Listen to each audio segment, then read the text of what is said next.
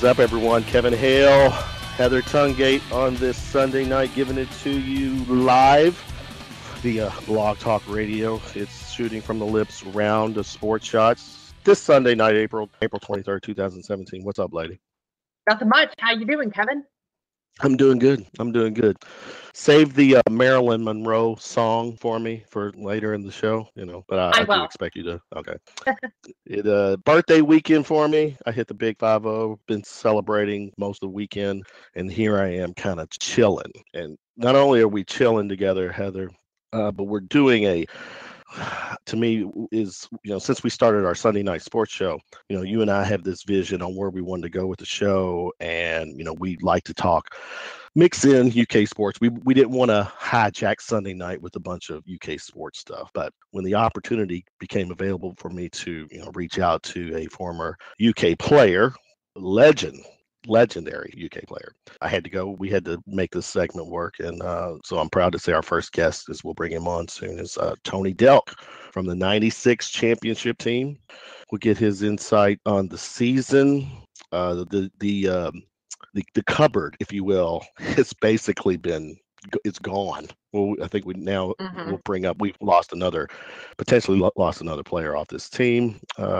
I want to ask him about Cal's the 30 for 30 show that was on ESPN, which was got a lot of feedback, and just shoot the stuff with him. And then our second segment, where we do our little round of shots, where you and I, with guests tonight, Daryl Foust, will talk what's trending lately in the sports world. Fun with that. So without further ado, it is my pleasure to bring on, as I said, a UK legend, Tony Delk. Mr. Delk, what is up, my man?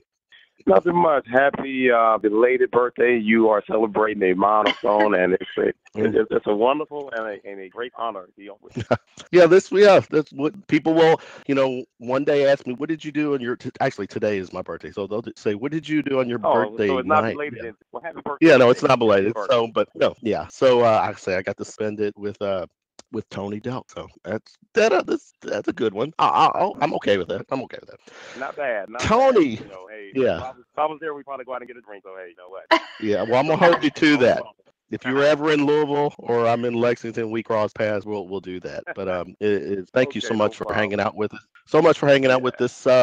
We'll talk UK sports and stuff, but you right now are part of the ESPN SEC network. You're an analyst there. Tell us about that. How did that all come about for you?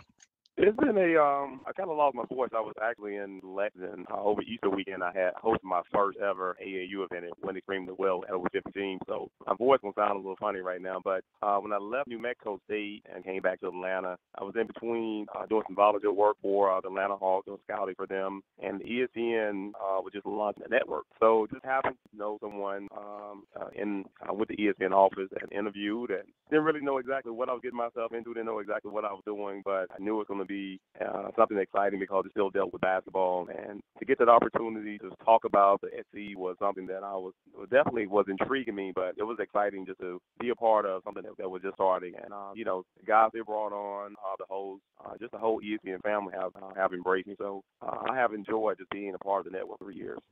3 years. It's already been 3 years. Wow. Yeah. Now, to me, you SEC, obviously your ties with Kentucky, it's a no-brainer that you would fit right in with the SEC. But with SEC basketball, there's been a steady uprising lately. But what has been, in your opinion, why the SEC has been so down as of late?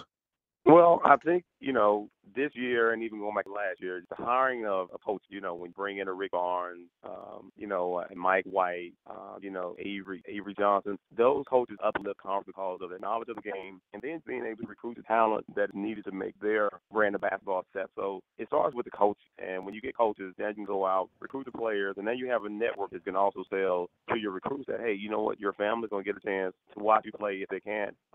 They can't come to the game. And I just think the the recruits are getting better now. So even when it has been down and so much attention is geared towards the football, I think basketball kind of, made their way this year, and getting 3 teams to the Elite Eight and then having South Carolina get to the Final Four. I mean, it speaks volumes of what a guy like Frank Martin has done with the South Carolina program, and in this span of being there, just bringing in better talent, and the talent that they allow coach to really embrace the program, but also it helps them understand how success is. Take time. It's not a 1 year plan. You have to have a 4 or 5 year plan when you take one of the new jobs.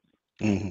Go ahead, Heather. Yeah, and Tony, I was gonna ask you, speaking of Frank Martin, I think their run into the Final Four is only going to help the conference, especially on a basketball level. Do you think, besides him, what are some of the other hires in the SEC that have really helped, or you will think will help the conference down the road?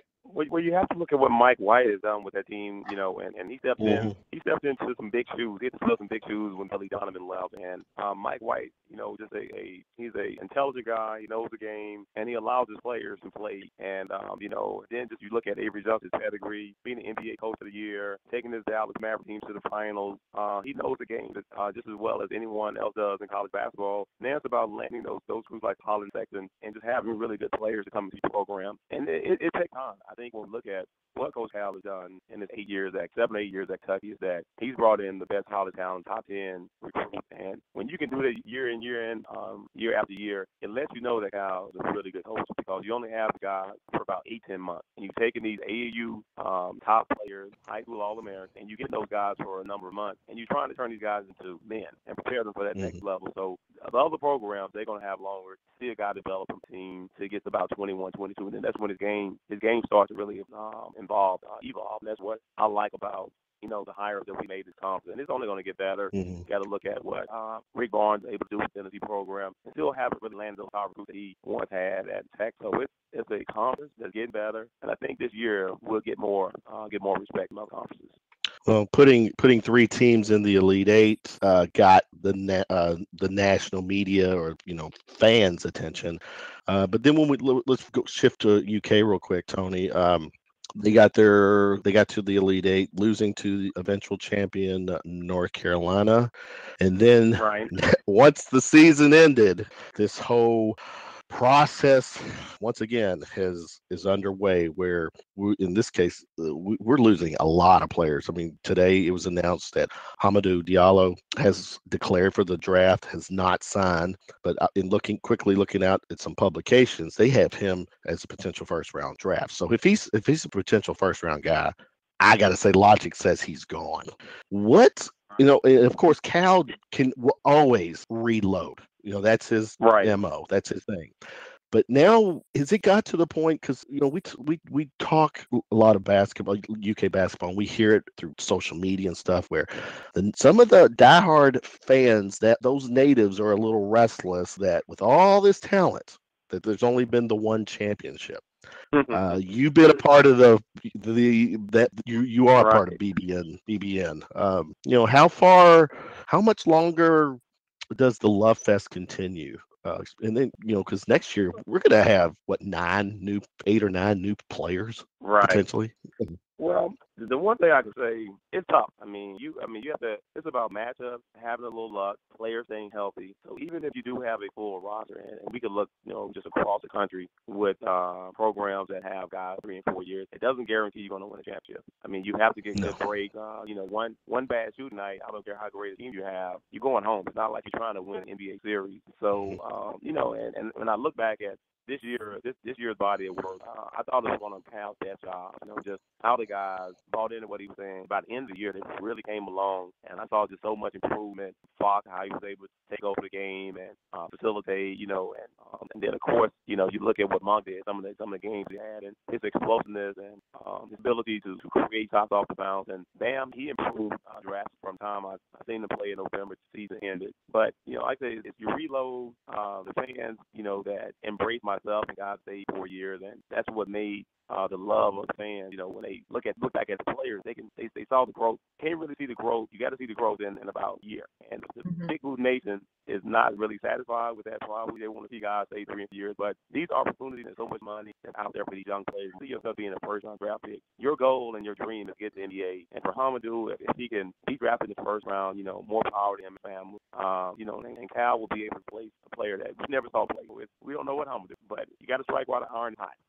That's Absolutely. true. Let me add real quick, Heather, because I want to stay with Hamidou, is that Kentucky basketball, Cal, they get a lot of grief from, his critics, and I can imagine Bobby Knight right now. What he's thinking is that you got a guy that's has only been on campus for 3 months or so and is jetting away.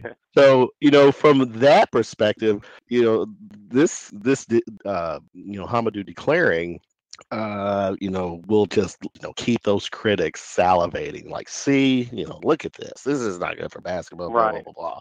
But if the dream is there and the NBA allows it, what can you do?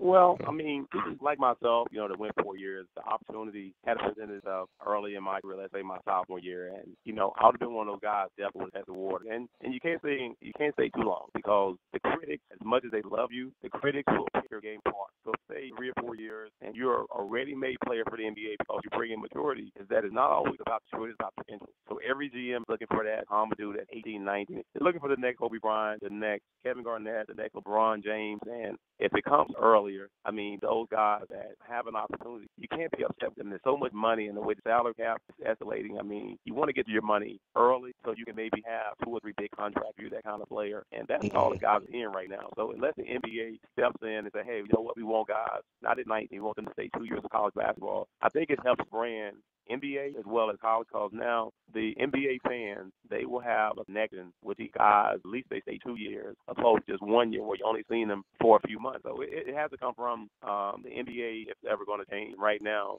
with guys being able to go on the internet and see where you're going to be drafted at. If you're a first-round draft pick, top 10, top 15, and you haven't played a game, I would rather go now. Mm-hmm. Yeah, and you know what, Tony? There's a faction of Big Blue Nation, especially, and you may have heard this on social media, right? That say Calipari, while he may be a good, recruiter, he's not a good coach. But I would argue with a lot of people that I think, especially this year or this season, that this is one of his better coaching jobs because he took a team at the start of the season who did not play well defensively at all, and then look what they were doing in the tournament, right? Yeah. So how do you, if you're Calipari, I mean, obviously he can sell the guys, that want to come in because, again, his number one job is to recruit the best players coming out of high school, right? And how do you sell, not only can I, prepare you for the next level, but how do you tell the fans or his critics, so to speak, that, look, I clearly know what I'm doing. Not only am I preparing these kids to make a better life for themselves, but I'm making the game better, so to speak. How does he get that message across? Well, the good thing about me and being a fan of Big Blue Nation, but also I was on Coach Cal's staff first came to Kentucky with John Wall and Marcus, Eric Gladstone. I got a chance to be there with Brandon Knight, Terrence Jones, that crew that came in. And I left too early because, Anthony Davis and Mike Gilchrist came in the following year. But, Coach Cal does a tremendous job of getting his players prepared, and it's a process. And by the time February, March rolls around, you're seeing Kentucky at their best. And when you take young 18-year-old kids, first thing you got to get them to do is to buy in to playing defense.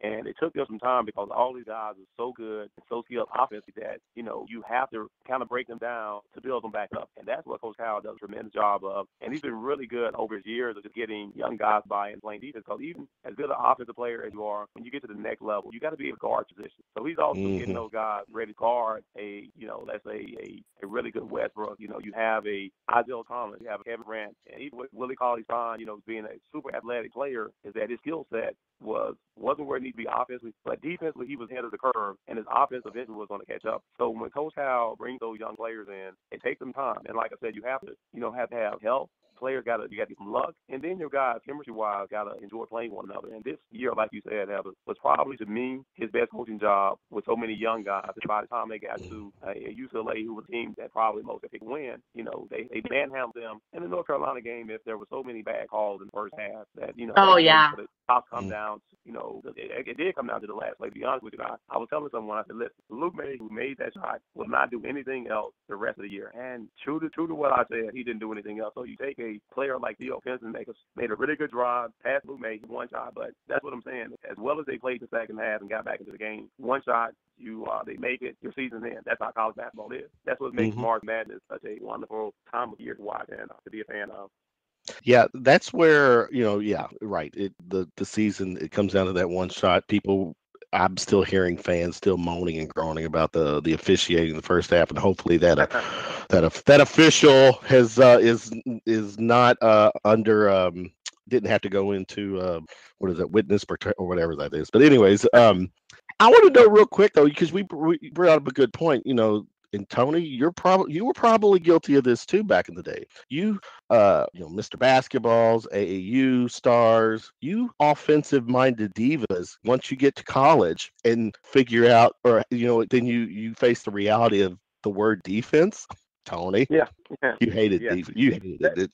If you look at my career, I mean, that's where as many points and three-pointers I made that when I came in, you're right about McDonald's All-American. I led state in scoring 2 years in a row. So for me, my best defense was my offense. But Coach Pitino was like, I remember him telling me, you're going to be a really good assistant coach. You're going to have a clipboard. You're going to watch a lot of basketball. You're going to learn how to play the game of basketball because defensively, you have to be able to guard your position, be able to help teammates, and those are things I'm not to care about, but it's not that major, not a concern much scoring because everybody comes watch score, dunk the ball, make threes. That's what's exciting. And for this younger generation, they love to shoot three and they love to see numbers. So for me, I really had to learn how to buckle down, how to slide my feet, and how to be in the right position, take the right angle to play defense. And that's what Coach Howell does a really good job of is making sure his guys prepared on both sides of the ball, not just saying, okay, hey, we send a really good offense player. They can only do one thing. So you want to create versatility, and that's what he does with his players. And just seeing, even the guys going to be coming in for this new class that,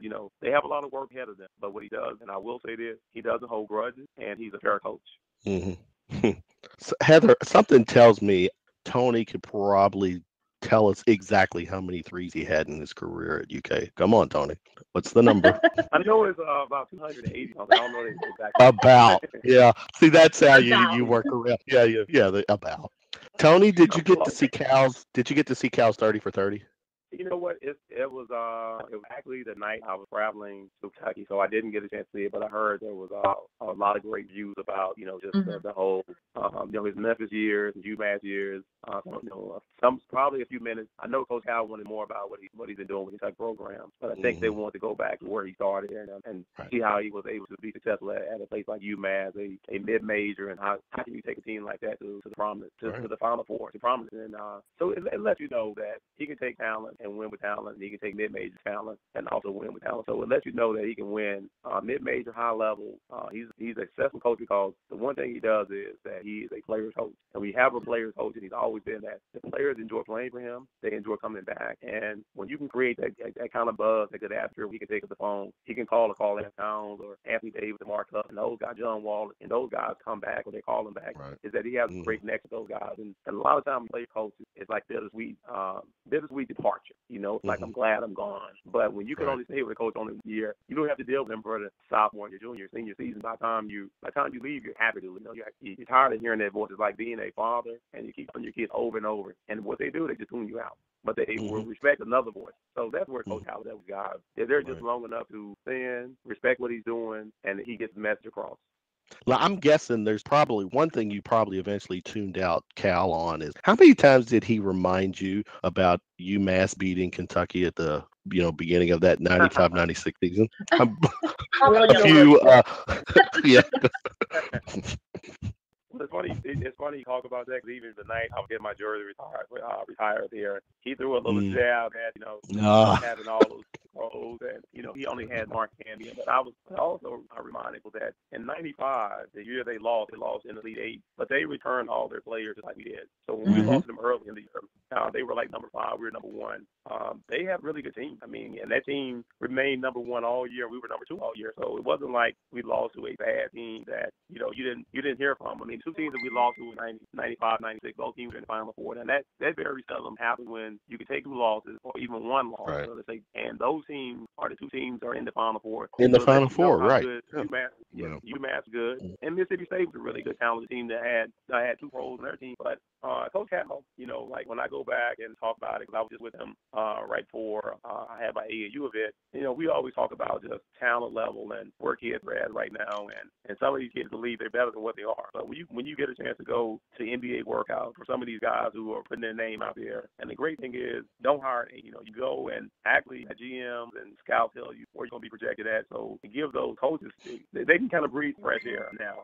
They don't have to worry about those guys going and now they can't come back. So some of these coaches know these guys aren't ready. But, hey, you know what? To get a chance to put your name out there, more power to them. Good point. Good point. So, Tony, I wanted to ask you really quickly because there's been much kind of noise made about this. So a lot of the old school NBA players like Charles Barkley, Shaq, and so on and so forth have talked about this generation of NBA players being a little soft. Right. What's your opinion on that? You know what? I like the landscape of the NBA, college basketball. I mean, it's not as physical as it once was, but I like these players. I like freedom of movement. When you have great moves, that you shouldn't be able to put your hands on someone. You have to be able to slide your feet. But if you can shoot, you're skilled. And I like the big man that 7-footers that can shoot threes, that can dribble the ball. So it's not just back when I played. You had to get the ball to the point guard. He's the only one that could take the offense. Then you have multiple guys that can handle the ball, which allows your offense flow freely instead of just relying on one ball handler to basically make plays for everyone. So I like the landscape of the game right now. You get a chance to see guys full skill set. You see 6-8 guys that can post up, but they also can handle the ball at 2-3. They have moves, and that's what allowing who I think could be MVP every year. LeBron James shine. You're not limiting him because of size. And okay, LeBron, you're 6'8", you're 260 or 70 pounds. You should be in post. No, we're going to allow you to play from the transition, half court, 3-point line, inside the paint. So you're allowing him to play his complete game, and I like when I see guys that do that. Not too long ago, Tony, not too long ago, I had Derek Anderson on the show, and he straight up said, your 96 team, your all's 96 team, 96 championship team would have taken the 2012 team to school. Mm-hmm. Agree, disagree? Is the 96 team, or excuse me, 1996 team the best UK team? If you look at the numbers, this is where we get like a politician's answer here. Yeah. I'm about to walk you the numbers. The numbers okay. We average probably the most assists in the UK team, and just our style of play is totally different than what we're seeing right now. And when Coach Pitino, when he assembled that team, he put skilled players. So when you had a Antoine Walker, Walter Carter, you had guys that can reach. So the big men would have to be outpaint, and that allows spacing. So when you have 5 guys that space court, all 5 guys put the ball on the floor, and we played. We took pride in playing these. That was the one thing that with us having veteran guys, we understood that in order to go on a 10 or 15 run, you got to get consecutive stops, and that's what we did. And we brought in the style of play, but we also could play full court, half court, and then we had a plethora of scores. So it was a unique team that we had at that time, just having a mixture of Ron Mercer as a freshman, Wayne Turner as a freshman, Derek Anderson to the transfer, and then having myself and Walter Party, Mark Folk that were seniors. We just had a good combination, good chemistry of players, and we all had sacrificed parts of our game, scoring, and we did it for the betterment of the team, but we also did it because we knew that if we did this together, because in '95 I thought we should have won it. We had we was like going against North Carolina again. It was one of them. Yeah, against Rasheed Wallace and Jerry Stackhouse, right? Yeah, and then you get Walter Party Stack foul. So it was, like I said, one call changed the game in the NCAA tournament, especially when you're playing exceptional basketball. But that team, that 2012 team was a really good team to watch. You have Terrence Jones, Anthony Davis, who probably was your third or fourth option, and just how he impacts games. They just had the returning players of Darius Miller, Terrence Jones, and also Ron Lamb that you need some experience, in order to win a championship. And that team has some experience, and then they had a great group of young players came in. Yeah. Now, it wasn't Heather? We had Andre Riddick on the show not too long ago, and he was on that '95 team, right? Yeah, right. Yeah. Yeah, he was. Because that's right. Because I asked him point blank. I asked him how good did it feel for him to go WWE on Rasheed Wallace, the choke. He liked it. What? Dre Riddick was one of those guys that he didn't play that. I remember Rasheed elbowing him, and I man, you're a guy. Yes. Dre lost him, but that was Riddick, and at any point in time, he was that guy that takes it to another level if need be. Why? Right. But once you antagonize him, you put your hands on him, you say something, then you want to see the dog come out. But we had so many great teams. Even my freshman year playing, we were losing to the Fab Five in overtime. I played with some really good Kentucky teams, and Coach P really built a really good program time he got there in 1990, 89-90 season. Yes. And every year his team got better. And the style of play that we're seeing right now that's so funny that when everybody look at basketball, I'm like, Coach Pitino had big men shooting threes back in the 90s. Right. Actually, if you go back to Walt Carty and John Walker, those guys are three-point shooters. Right. Mm-hmm. But he doesn't he doesn't get the credit that he deserves. He doesn't. And and a lot of that, especially in this state, is because of where his allegiance is now. But he'll always be, as a Kentucky fan, he's always going to be my coach. He's it. But I have to bring up, I saw this on SEC Network not too long ago, and you were part of this game. To me, depending on who you are, you either call it the miracle in Mardi Gras, or as I like to call it, the biggest choke job by a school and coach in the history of Division I basketball. In 1994, you guys 31 down with 15 and a half at LSU, and you win the game by 4. Not a last-second shot. You win the game by 4. So the game, in a sense, was already over before the zeros. I mean, that game, to me, it goes down as one of the craziest games. But as a player playing in that game, I've never had that chance to ask someone, how was that? What was it like being on being part of it? Well, for me, it was a game where we had come off. We just lost to Syracuse and Arkansas. So that would have been my only 3-game losing streak in my tenure at Kentucky. But it was just, you're on the road, down by so many points, and even in halftime we were down. And I remember, Coach was, he had short words for it, words I can't even say. But it was a matter of, the players coming together. Hey, we got to get things under 20, under 15. So we set goals for ourselves to win a game, and of course we made shots, and they had players that were extremely high. And once again, it was that style of play. You can put 5 guys court that can make 3, and if you play unselfish and you make the right pass, and guys are in rhythm, you make shots. Game, we made a lot of shots second half. They were still scoring, but they were scoring 2s. We were scoring 3s. We were getting turnovers, and it was just a game that we just never gave up. And I think that's what Coach Pitino instilled in all of us, that until you hear that horn, keep playing, and regardless of you being down, you got to be playing unselfish basketball and play things. But that game alone will probably go down as one of my greatest comebacks. Exactly.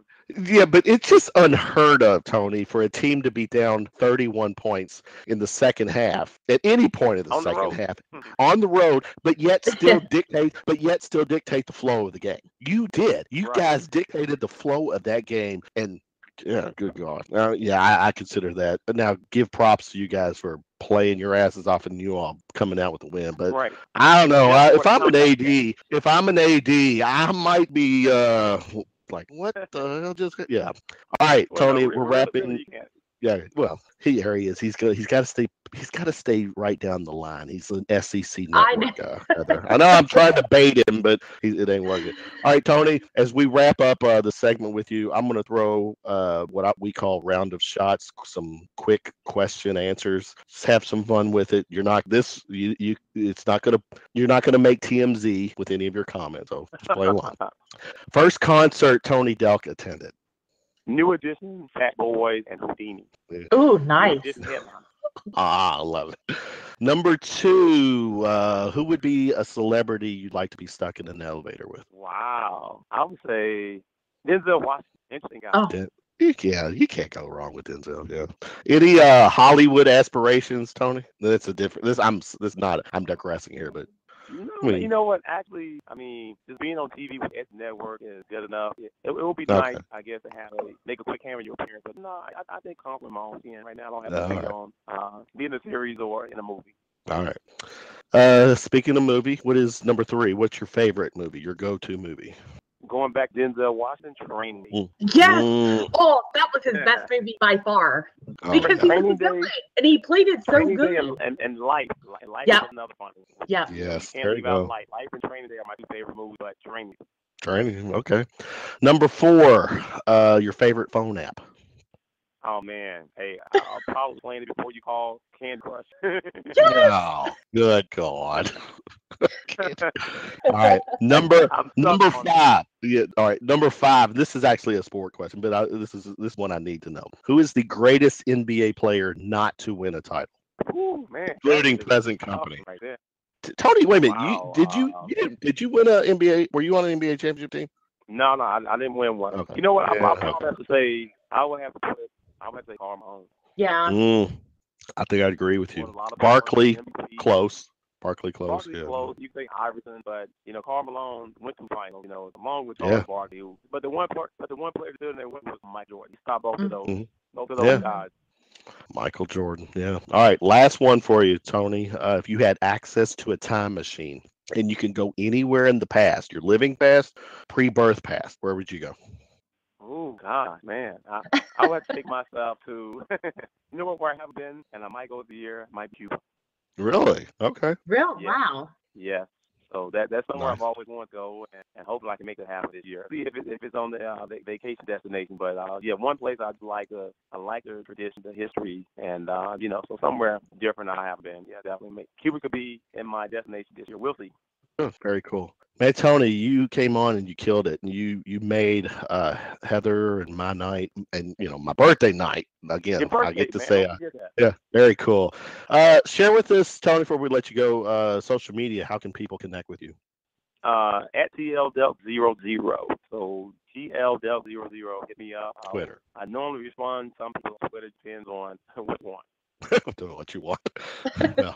All right. I'm glad you responded to what I wanted, and I appreciate it. You had a lot of fun with it. No problem. Man, My pleasure. thanks so much, Tony. Man, it was good stuff Okay, tonight. yeah.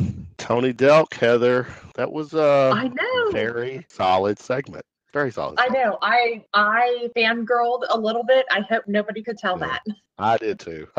But I tried to still. You could tell. I was trying to get a TMZ soundbite from him. He wouldn't budge. He would not. Just he stayed true to. He is one of my all-time favorite Kentucky players. All time. Yeah. Him and Tayshaun Prince are my 2 favorites. So. Yeah. And joining us now, she's been on hold for a few, but one of our favorites to the show, with our show, Heather, the very lovely Daryl Foust. Daryl, what's up?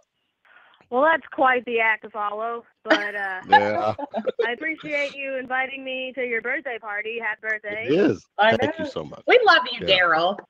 We, you know, Daryl, you and I mean, from the, you and I go back a ways with my shooting from lips up. So I think where my loyalty to you has stood, right? I appreciate having me on in the same conversation as Tony Delk. That's pretty sweet. Yeah. I was all trying to good. think. I caught the end of that interview. He's talking about the greatest comeback. I'm trying to think of my own greatest comeback. And I What think, is your greatest comeback? For Louisville, or are you talking in general? in general, in my lifetime, Okay. not just a sport. I didn't play. Okay. I didn't play at U of L.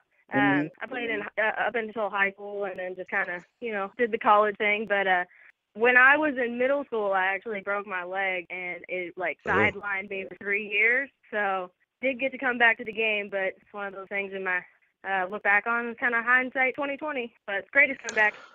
Yeah, I wouldn't say this is my greatest comeback, but a few weeks ago I was out and I thought I totally bombed on a chick, but by the end of the night I was back in the game. So that's kind of a good comeback story for me. Wow. The greatest. Shit. It wasn't the greatest, but it was, at my age, I'm all about the moment. At my age, I have to be honest, 50, I'm not going to live to be 100. So I can honestly say I say this because I truly believe it, is that, I'm past second base, definitely past second base. So I'm closer, to home than anyway. All right, I'm digressing a little bit, but this is not about baseball references. Sweet. Yeah, it is sweet. Speaking of baseball, I've got several topics to throw at you guys. So let me start with baseball. Major League Baseball is roughly almost a month into the season. Let's start with Daryl. What's surprises? Anything, Oh man. surprising? Well, as a Red fan, working with those guys, I got to the point where we were, 7-2, I think, and we were first in the league, and then I forgot to pay attention after that, which is kind of just, I think, the story of the Reds. I'm still weaning off March Madness. I got 2 TVs up in the living room, so I'll throw the Reds on the second TV whenever they're on, and kind of catch the games more often. But I don't know what to say as far as surprises. I just pay attention to the Reds, and that's about all I got time for. There you go, Heather. You? You know what? I'm actually surprised. The Reds I think they're 1 game above 500 right now, but I am, not to kind of jump ship, but I am a huge, huge fan of Amir Garrett. I think that the Reds have a lot of, talent in their pitching staff. I know that Cody Riggs, he kind of struggled a little bit. Bronson Arroyo, I mean, he won his second game today, but the Reds have been a pleasant surprise, I guess. Not many people expected much from them, and they're doing already a lot better than what everybody thought. So, as long as Billy Hamilton can continually get on base as, the leadoff, because he's clearly proven in 2 or 3 games now, the guy has hit a single, stolen second and stolen third, and then scored a run in at least 2 or 3 games already. And that's right. I mean, if your leadoff guy can get on base, I mean, especially at his level, that's good to get, especially when you get a run in the first season, in the first, yeah. Yeah, my thing with MLB, the season is so long. So I bring this up because I know you two are really into baseball more than me. And Daryl, I know your role with the bats and stuff. But when I hear the Reds are off to this start, 7-2 start, and it's making news, I'm thinking, good God, we're 9 games into this season. You got 153 more to play. But anyways, I guess it does make for a story. All right, Daryl, are you keeping up with the NBA playoffs? Well, last weekend was the spring game and the Derby Festival Classic. I had no idea that the playoffs had started last weekend, but I am paying a lot more attention this week. I know that OKC and the Rockets are facing off. That's about the most interesting first round to me. Okay, Heather. Let me take my mic off mute here for a second. Sorry about that. I think the Memphis Grizzlies game the other night was a really good game. I am not an NBA fan until the playoffs happen. But, I will tell you, though, because I watched the Cleveland, Indiana Pacers game today. How many calls does Cleveland get? Seriously. Did anybody see the game that I did today? I caught the one 2 days ago, but yeah, and it's at Pacers too, so that's kind of crazy. I know. Well, I mean, there was a couple times where, I felt the Pacers, not only did they get jobbed because they were getting called for, a push off that happened that more to me should have been an offensive push off, but it just, I don't get, this is why people hate the NBA, right? Because you have guys that consistently get the calls. And this is, I don't know, for me personally, this is why the NBA is painful to watch. Agreed. It is to me, I will never be convinced that marketing / ratings do not factor into, is there blatantly bad calls? But I think that if it's a 50-50, there's no 50-50 call when it's LeBron. LeBron will always get the benefit of the doubt. Or a higher seed, Cleveland in versus Indiana. So again, this is one of those things that's still, I can't get into the NBA playoffs until the last 4 teams, so that each conference championship series. So, I'm reading right now that LeBron any team he's on, at the time he's won 21 straight first-round games. So that's now the longest streak by any player. So there's that. 21 rounds. Round one. Wow. Wait a minute, 21 rounds? 21 straight first-round games. Wow. Wait a minute. 21 rounds, first-round games. So you mean to tell me he has not lost a game in the first round? In 3 or 4 seasons? I think that's some sort of the math. So yeah, 4-0 for the last however many years. Well, that would be Magic 21. Got 20. Oh wow, that's actually that's going back 5 seasons in a sense, right? 5 seasons. Nice. Wow. Yeah. Okay. There's that. All right. There's math 101 for us. Okay. I'm gonna start with Daryl here because you're the non-UK person on this panel. UK football took some, from the critics, took a little bit of heat on the fact that Mark Stoops gave out rings to the players after this season. Normally I have to admit, Heather, I bleed blue too, but I'm not into the whole, giving a trophy for second place kind of thing. So Daryl first, yes, no, good. I guess come on. where you know what I'm gonna say here. No, and I want you to say it. I know Go ahead. you are setting her up, Kevin. This is literally the participation trophy to a T. Okay. That's all. But see, I'm with you. It's So say it. In a sense, it's the governor's cup that was won by the seniors. That they haven't won in half a decade. So, whoa. Now wait a minute, Heather, or Daryl. We're talking 2 different things. No, it said governor's cup on one side. Okay. And then the other side was the bowl game. So it's kind of like a piece of a regular season game in a way. Okay. But regular season games should not be glorified into rings for individuals. You know what I'm saying? That's what that trophy is. You got that in your in the facilities. So it's kind of lame. I know Louisville did it for winning 5 in a row and stuff like that, but that was also on top of a bowl win. And Kentucky didn't.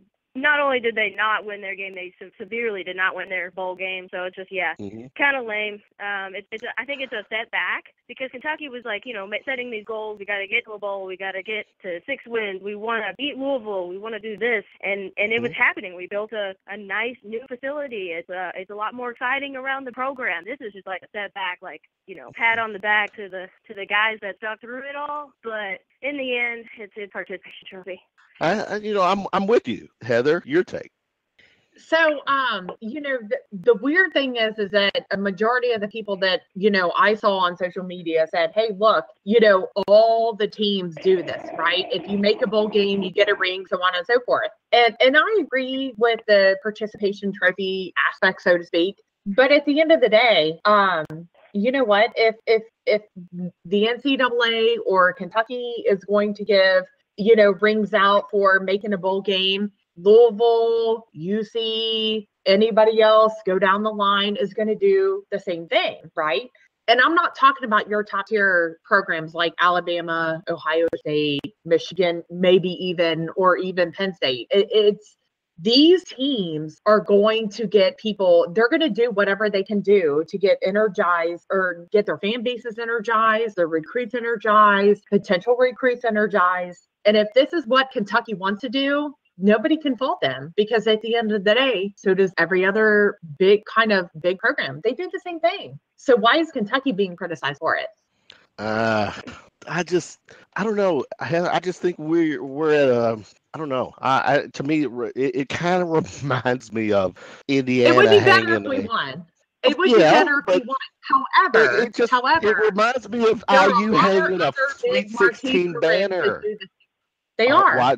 Okay. I still think, all right, and those teams or schools that do it, I think it's wrong as well. So I just don't think these guys are going to wear these rings. They're going to move on in their careers in some fashion, and whether, playing on Sundays or, working at a firm, I don't think they're going to wear them. They're just going to be like, yeah, I got Oh, this, no. They'll be buried in a jewelry box somewhere. I don't want to talk about it. Right. Right. Yeah. All right. Okay. Good point. Heather, let's start with Daryl. Daryl, you being bleeding red in and out. What was your take on the whole Papa John and U of L athletic, the little barbs going back and forth? Who, if I'm, from how I saw it, Papa John was taking some shots at the AD. Is that how you saw it? Where does that stand now? Or one, how did you, what was your thoughts on it, and then how does it stand now? Well, first of all, I'm not a fan of Papa John's Pizza Corporation. Any of it's not. I don't like Papa John's. It's not my go-to. I don't order it. I don't even need to eat it if it's free. Okay, it's just not my. It just doesn't make. It's not good pizza to me. Anyways, there was a point in time where he kind of got on my nerves. Remember when he got drunk and was in a bunch of pictures on social media? He looked like an idiot. Embarrassing shit like that. Well, hold on, Daryl. Wait a minute, Daryl. Yeah, you're trying to now create a. You're trying to, what's the word I'm looking for? You're trying to kind of establish some type of identity with him, but that's not the question. I'm trying to establish credibility. Yeah, sure. Okay.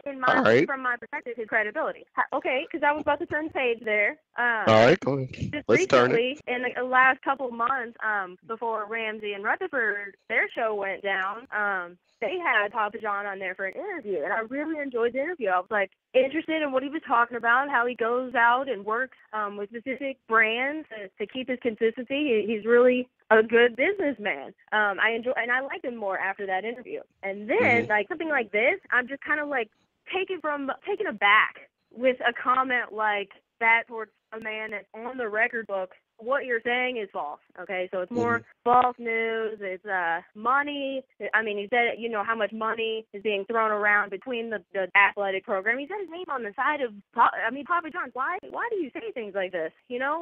Sometimes I can understand, because personally I say things and I'm like, why the hell did I say that? And it doesn't come out right. Communication is like all these 2- and 3-way streets, and everybody interprets it different ways.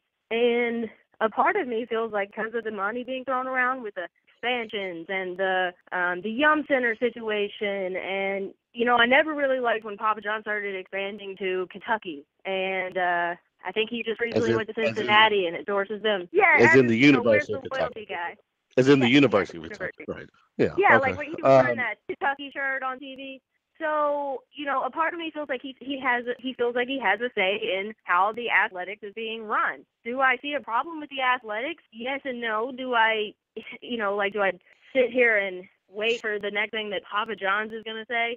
I don't think, and I don't think he should have that much pull in George's relationship with his coaches, his program. But I'm also not sitting over here wondering WTF, and I'm not losing sleep over it, because I could pay attention just about as much as I already have.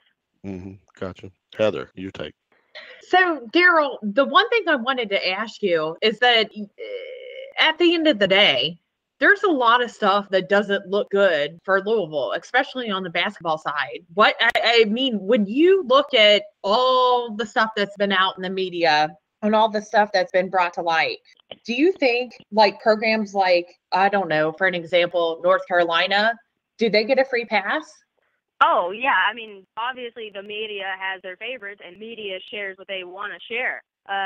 We've seen it over the years. I feel like there's just a sort of jealousy about the relationship between Pitino and the University of Louisville, because there's so much loyalty there. I'm a huge Pitino fan. He's like a father to so many guys throughout the program, throughout the many years he's been here. This is not a man that wants to be malicious. He doesn't want to break rules. He doesn't. You know what I'm saying? He wants to be at Louisville, and Tom George and him have a relationship that some other people don't understand, like Papa John. I feel like he's just jealous of it. I don't know. I feel like a lot of people are, because of the whole scandals, and I just think people have a hard time stepping back, looking at situations for what they are, and moving past them with respect and with an open mind and being understanding. Well, Daryl, I love you, but I'm gonna take you to task on this. When you got a business guy like John Schnatter, who has put millions, company-wise, his company's put millions into the university. And his name or his company is attached to, a great football facility. Actually, really like it there. But then you do have, the outside of the city. I know where your loyalties are, and I respect that. I get that. But outside the city, there's a lot of people, media-wise, football, basketball, fan base-wise, who kind of like laugh and, oh my God, University of Louisville basketball. Look at the scandal that's going on. Football, you've got a coach that, had his, the bad deeds people and stuff. Believe what they want to believe. Well, no, hold on. Wait a minute. Those are facts, though. I'm holding. Daryl, those are facts. I understand that, but that's a stupid thing to be like, okay, U of L football, Bobby Trino had sex with some woman he was hanging around. Or you could think, U of L football, they just had the Heisman Trophy winner. You think of things how you want to. There's a couple ways to go about it. Okay. All right, I see. No. From a coaching perspective, there's nothing you can discount about the coaching of Pitino and Petrino.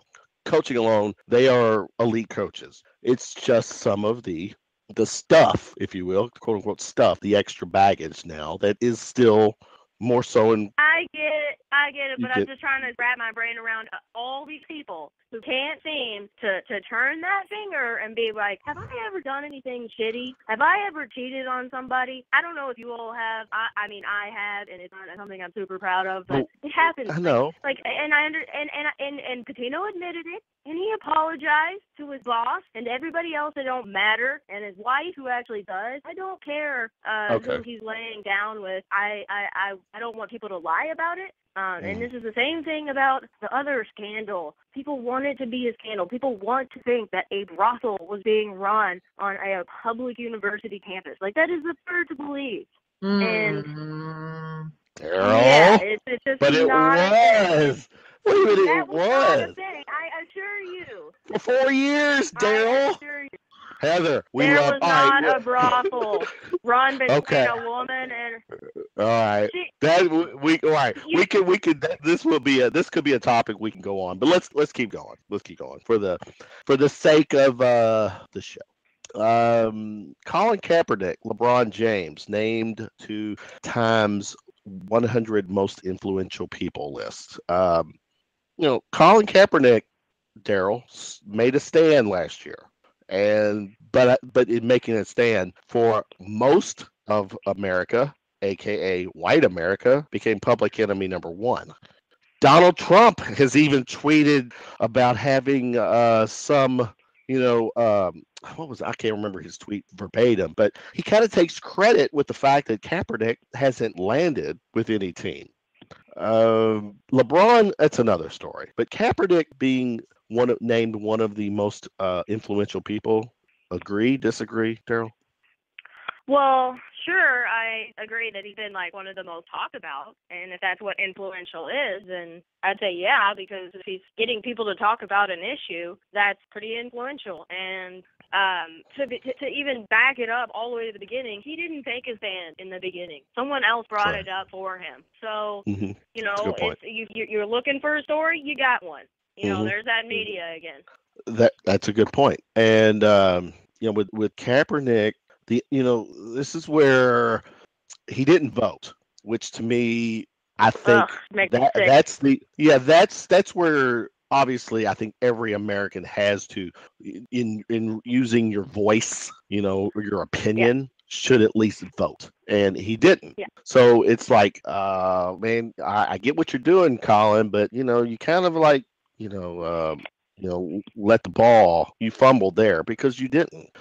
Heather, are you with us back? I don't know. Heather was, she might still be. She messaged me. She was going, okay. Yeah, you feeling better? The bladder, okay now? Heather, your take on Colin, is he agree? One of the most influential people of last year? Well, I get the message that he was trying to display, and I respect it. So is he influential? Maybe to some, but is he the most? And this is Time Magazine, by the way, so he is very one-sided. You know, you know what? To each his own, I guess, so to speak. So, I don't know that he delivered the message as as good as everyone else has, but you know what? Kudos to him for doing what he believes in. Kudos to him. Next topic. NCAA has now declared that, or let me pull. I got to actually pull up the article, so my apologies. That they are going to start the NBA season now. It appears to be a week or so earlier. Basically, the season will start at the beginning of November. And the article that came out was against it. It was anti starting the season earlier. And I agree, because college football is the marquee college football medium. I mean, it's the college football event, and the NCAA in men's or basketball itself, men's and women's, struggle going head to head with college football. Daryl, you buy into the season starting earlier? I mean, what was your take on that? I'm not exactly sure what that's going to accomplish. Yeah, I don't know. I mean, I guess. Go ahead. A week's time. That's what, 2 games. What's the point? Probably. Yeah. Yeah, and that's what I'm saying. I have no idea what the appeal is here. I don't. Yeah, well, my thinking is that why are you, as the article pointed out, why do you still continue to put yourself against the juggernaut in college football that you're already losing against? A lot of people are thinking. There's people that think the season should actually start later, and because there is that window, I think a lot of people would rather see the season, maybe even go head to head, go head to head with baseball a little bit, because I do not get that move. So I guess I'm with you, Heather or Daryl, that another week, 2 games, it's status quo to me. So if you're trying to make Heather, add to it. Yeah, this move to me makes 0 sense. I mean, it's like, why are you cutting in to college football season? I don't get it. I just simply don't get it. I think it's an opportunity for them to put another Duke, North Carolina matchup. No thanks. Oh, right. So a university who doesn't take classes versus a university who perpetuates, I don't know, white boys who are douchebags and apparently like jewelry. What is this? Sorry, I'm out. No, we hate them. Can we all unite in that hate? Picking on the stereotype. Should I drop the mic now? I heard Grayson is coming back for his senior year, by the way. Oh, wonderful. Lucky us. Lucky Daryl and her. They better not. Then they better not add 2 more games for him to possibly injure all of college basketball. All of college basketball. All right. Speaking of, no, we're not speaking of it. Well, speaking of injuring, I guess that's one way to go. Indiana University officially bans student athletes with any history of sexual or domestic violence.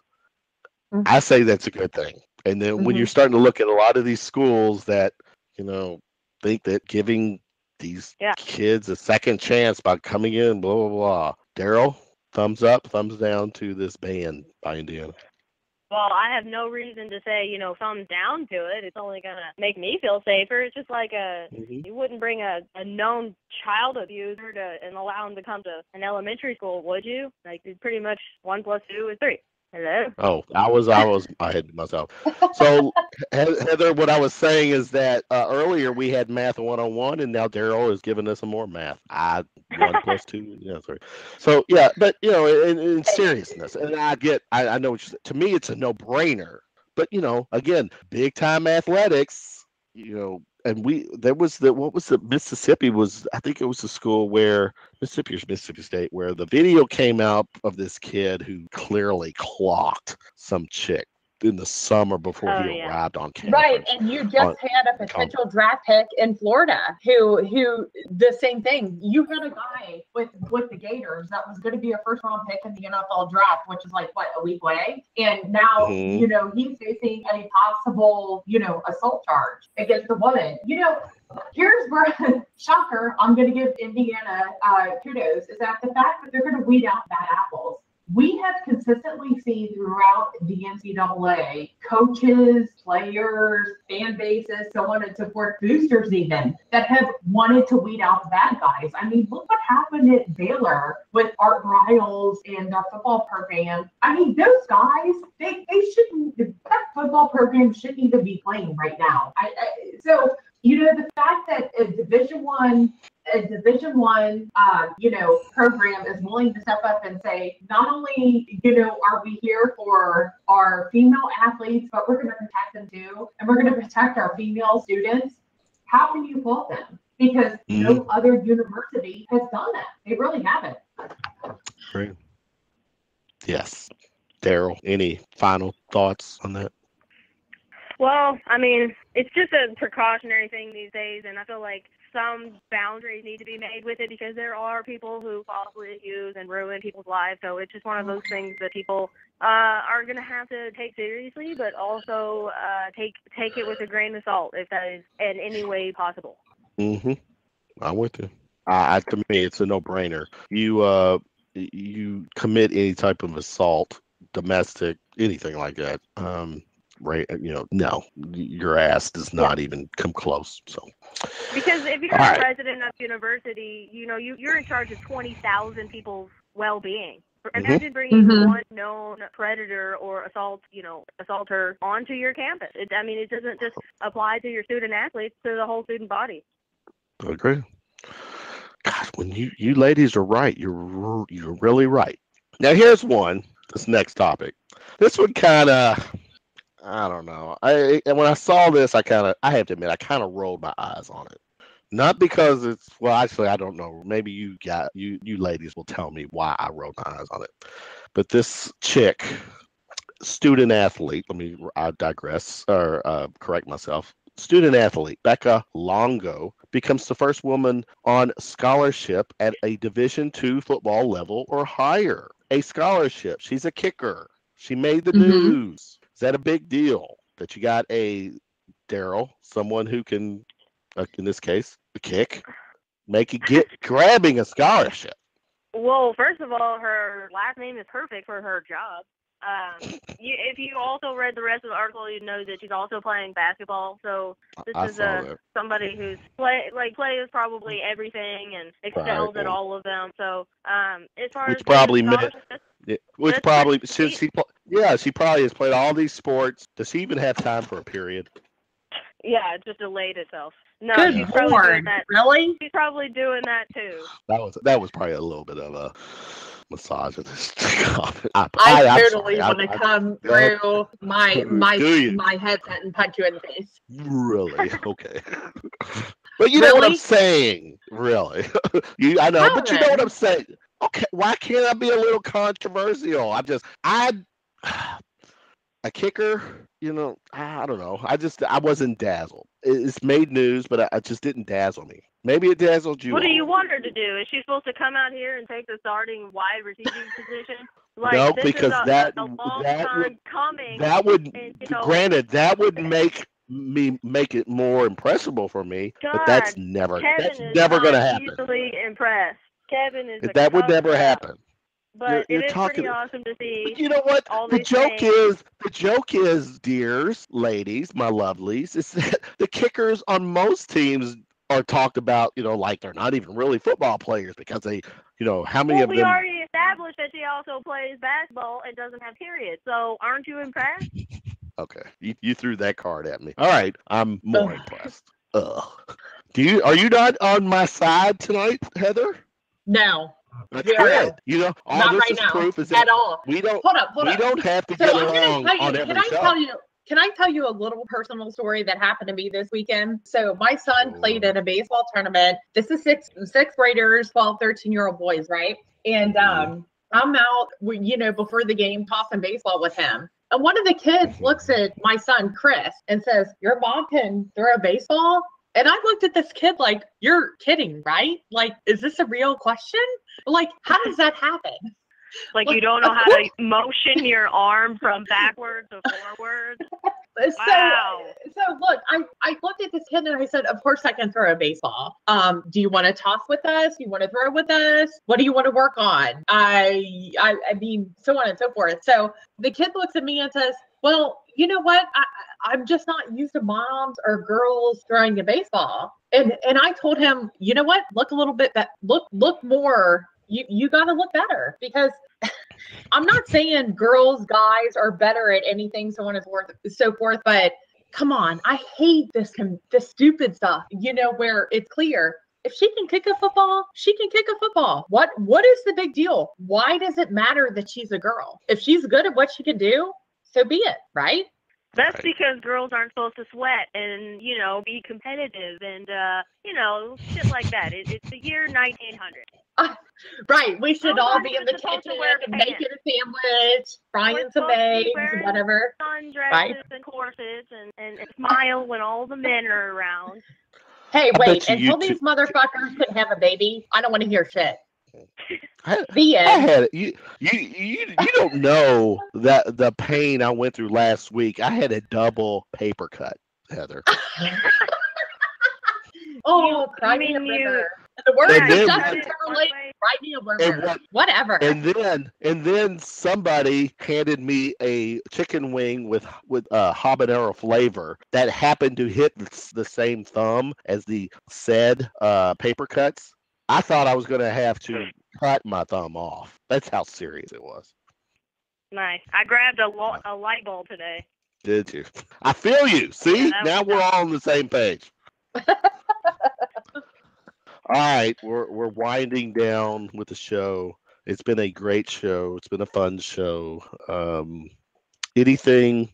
I'll start with Daryl. Any shot you want to throw out that we didn't discuss?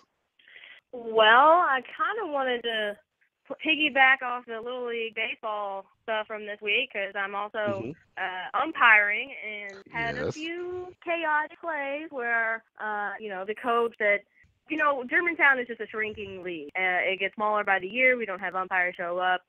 The entire team doesn't show up. So, games are played with 16-year-olds and 11-year-olds just so a game can be played. And, that's kind of sad that just people can't dedicate the time to Little League, because so much time is into AAU, and that's where they're going to get all their stats so they can go to college for baseball and on and on. And, I had a coach that didn't even have enough girls to put a field out there, and the entire time he's sitting here counting my mistakes, and my partner's mistakes, and I'm just gonna be like, dude, we shouldn't even be playing this game if you want to be technical, and it's just girls. I only do softball. I want to be around the girls. I don't want to go around little boys which I guess I need to, so they can know that girls know how to throw a baseball. But I enjoy being around little girls who I hope to see playing in college one day, just that kind of mentality. And I had one girl tell me that she liked that I was umpiring with her, and that just kind of made up for all the bullshit from everybody else.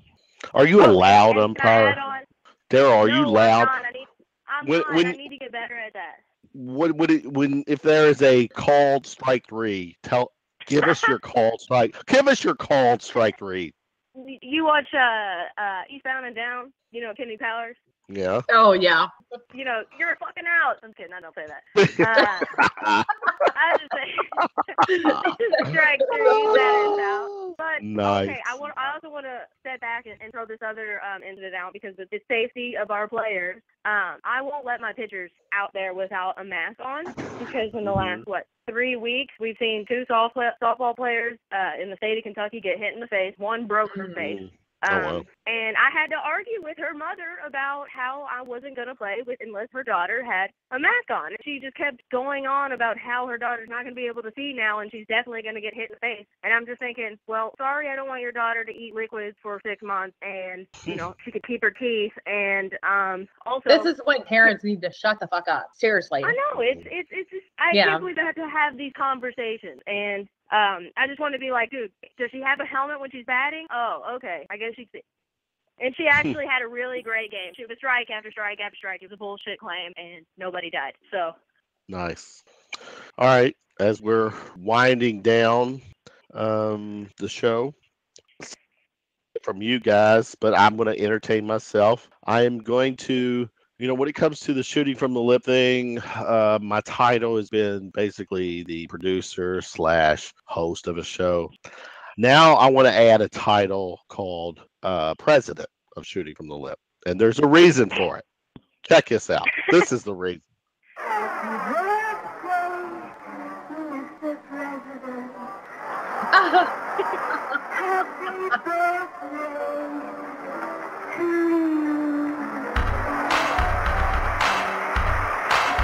Yeah, leave it to Marilyn to give me some birthday love.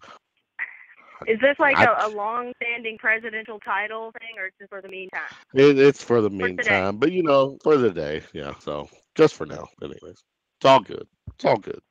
And again, I'll say Heather and I, this is our baby. Heather agree, disagree with me. We've changed the format up to where our first half of the show we try to get a very solid first guest to where the guest is the emphasis of the show, and then the second half of the show we still do our round of shots where we throw out the trending sports topic. And so tonight, birthday night, it was complete with Tony Delk and the lovely Daryl Foust.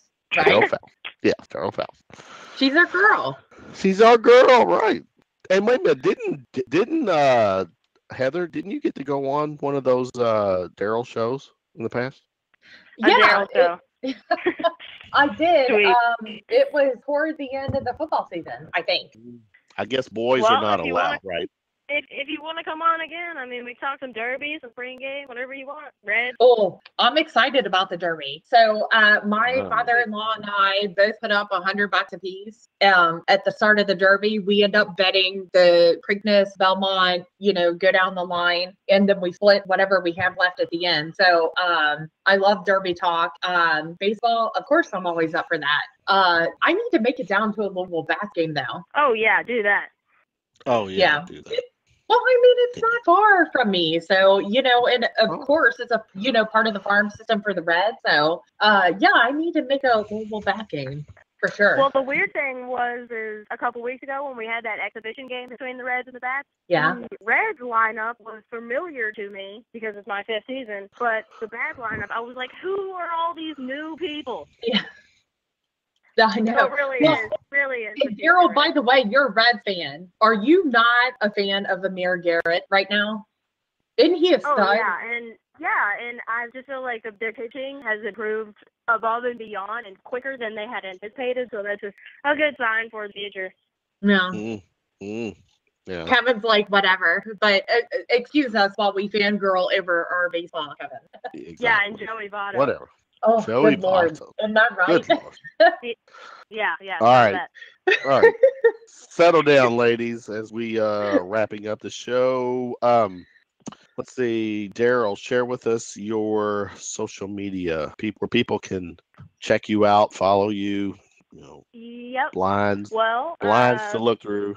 If you've got ESPN, watch ESPN app and any of that stuff, you can check out the ACC Network Extra. I'm calling you those softball games. We just got like 2 weeks left of the season for that. Cool. Then I'll be starting down at the bat, so usually running around there. And then my weekly radio show is Kentucky Women Talk Sports. It's on 970 every Saturday at 1 o'clock.